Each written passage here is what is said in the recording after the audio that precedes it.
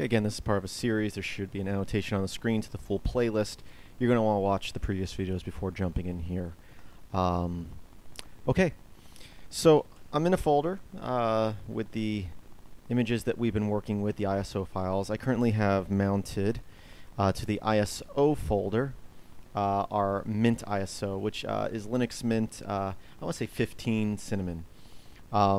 So it's much larger than Slataz, TinyCore, or the net install for Debian, which are all somewhere between 9 and 35 megabytes, where the Mint ISO, and this is the one without the codecs and stuff like that, so it's a little bit smaller, is about 900, just under a gig in size. Actually, why am I guessing? I can just say, there we go. So it's 888 megabytes right now. And once again, that's the one without the codecs and non-free stuff in it. That one's a little bit larger. I think that one's over a gig. But I have it mounted, and if we go into it, so this is the CD ISO file system, and if we go into the Casper file, which is where on both Linux Mint and Ubuntu, and probably most Ubuntu-based distros have their file system, we have our kernel, we have our initial RAM disk, which if we file out, we can say that it is a gzip compressed data file. So that's what we've been looking at in most of the other distributions.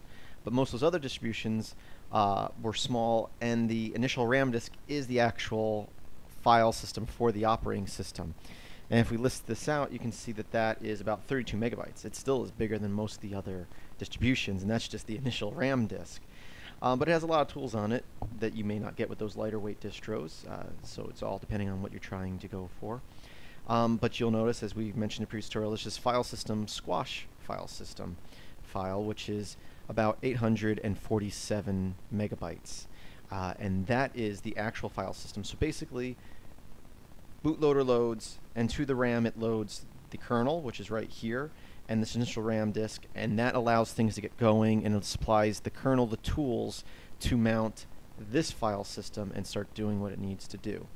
But today we're going to look at how to uncompress this to a folder so that we can manipulate it, modify it, maybe use it for a chur root if need be. So, and we'll get more into chur roots and that sort of stuff in future tutorials. Again, keep watching every Monday. I'll go back out, because right now I'm in the ISO, which is read-only, so I wouldn't be able to do anything, modify anything in that ISO folder. But from here, I can run a command, and you'll want to do this as either sudo or root, otherwise not everything will extract properly because there are file permissions within that file system.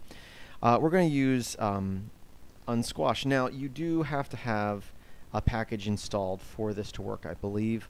Let me really quick. I'm running Debian here. I'll use aptitude. I'll search. I forget if this needs to be installed or if it's already installed. I mean, it's probably installed on some systems. We'll just do a quick search for that, see what comes up. So yeah, you're going to want this package, squashfs-tools installed if you don't already have it installed. The other stuff we've worked with, gzip and CPIO, are pretty standard, are going to be on pretty much all distributions of Linux. You know, even if it's something small like open WRT for routers is probably going to have those tools. Squash file system, probably not installed by default, especially on those lighter weight systems, which is probably why they don't use it. It would take up more space. Anyway, we're in our directory here. I'm going to use the tool unsquash file system and then give it the name of the file, which is inside the ISO Casper. It's called file system, squash file system, and I will hit enter. And don't worry, it's not going to extract the full file system to the folder I'm in. It actually creates a file or a folder called SQUASHFS or something like that. SQUASHFS root, I think is what it's called. So I'm sure there's probably an option if you look in the man file for this unsquashfs tool, that there's probably a way where you can choose what that folder is named, but I'm just letting it name that, and I'll probably rename it here to Mint when we're done, so I remember that's the Mint operating system. So it's taking a little bit longer to extract than the other operating systems. Obviously, it is way, way bigger. Where our other operating systems, file systems, were 5 or 6 megabytes compressed and uncompressed, somewhere between 10 and 16 megabytes. This one, obviously, as we said, was 840 some megabytes compressed. And now that it's uncompressed, you can see we have a folder here called SQUASHFS. I can, let's move that. SQUASHFS, we'll move it to Mint. So it's just now called Mint.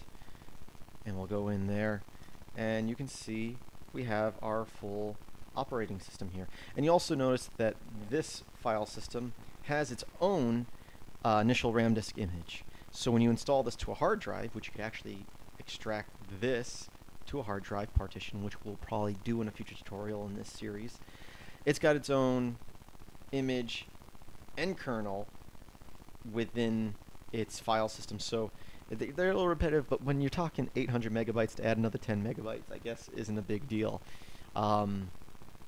So keep that in mind. We could now extract this, and this is a whole nother file system within this file system that was inside the ISO file system. Anyway, we have this mounted now. We have the full, this is a full Linux Mint file system, and I'm going to quickly do a du-h. It's going to take a little while to go through here. It's going to calculate all those files. So it uncompressed to 3 gigs. So even though it was 800 some odd megabytes uncompressed, it's 300. So that's why we can fit 3 gigs, did I say 300? 3 gigs of files onto a flash drive that's under a gig. I really like, and we're kind of getting away from this with a lot of distros, I like when they're under 650 megabytes so you can fit them on a CD. But Ubuntu, Linux Mint, they come with a lot of software. Luckily, we can compress it down to, like I've said in the previous video, depends on what compression you're using, but when you look at these images, I would guess it to be about 3 times the size once it's uncompressed. So, and that's what it would install to. So if you were installing Linux Mint, you're going to want at least 3 gigs for the operating systems. Obviously, you're going to want more to be able to do stuff with it. I mean, that's a long ways away from something like Windows Vista or Windows 7 or even Windows 8. I think they trimmed it down a little bit from Vista to 7, but they need like 15 gigs just for the base operating system, and they don't even have Office tools and all the tools that come with a distribution like this. So I don't even know what's taking up all that space besides poor programming. Yeah, that's my little diss for Microsoft in this tutorial. I don't know if there's very many Windows people watching this particular tutorial, but just had to give that little jab there. So anyway, 3 gigs, which I still think is kind of ridiculous in size, but again, like I said, you have a full Office suite, you have GIMP. I mean, you just look at Photoshop is probably, probably over 100 megabytes itself. GIMP is not going to be that big, and it's all compressed. Firefox is probably, I think Firefox is like 30 megabytes. I'm just naming off some of the larger packages that I know of, and obviously you have your whole GNOME desktop, or Cinnamon desktop, I guess in this case. I guess is Cinnamon the desktop or the window manager? I don't know. I haven't used Linux Mint in a while. Anyway, so keep that in mind. Here's your file system. When you actually go through the install process of Linux Mint, it's basically extracting this file system to your hard drive. When you're running it as a live CD, when you need programs, it extracts them and uncompresses those individual files as needed to RAM. So that's why we're able to run that. It's not all loading to RAM at once when you're running as a live CD, although, again, you could make it do that. So anyway, that's it. 2 weeks ago, we looked over decompressing gunzipped CPIO files, and last week we looked at decompressing LZMA, yeah, I believe so, CPIO compressed file systems, and then this was a squash file system, which is very common, especially with the larger distros. Again, different compression types. Some will compress to a smaller file size, while others might be a little bit larger, but will extract faster.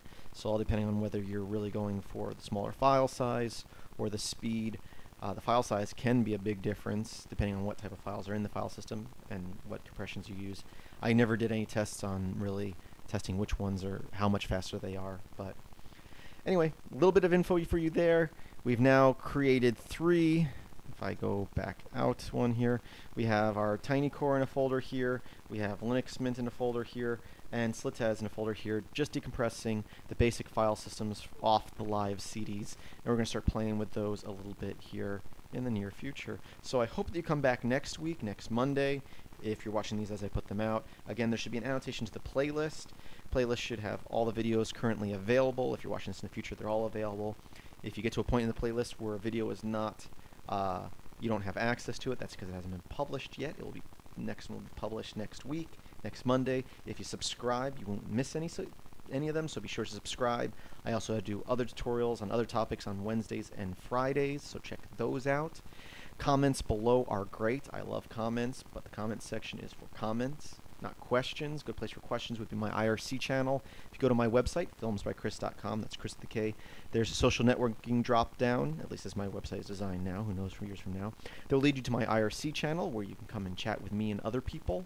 It's not a help desk. You know, you may not get an answer right away. If you come in, ask a question, wait around, you know, if I'm not there, someone else might be able to help you. Don't come in, ask a question, and if you don't get an answer in a minute, just leave. That's kind of annoying. Beyond that, I also, if you like these tutorials, because these topics are a little bit different than I've been doing for a while, they're a little bit more about the operating system themselves than programming. If you like them, be sure to let me know by liking this video. I see a lot of likes. I know people are enjoying these. I love tinkering around like this. I was a little nervous about doing tutorials like this. I thought it might be over most people's heads and they may not be interested in it, but hopefully a lot of you are, and I'll know if you like this video. So anyway, again, thank you for watching. filmsbychris.com, Chris with a K. There's a link in the description.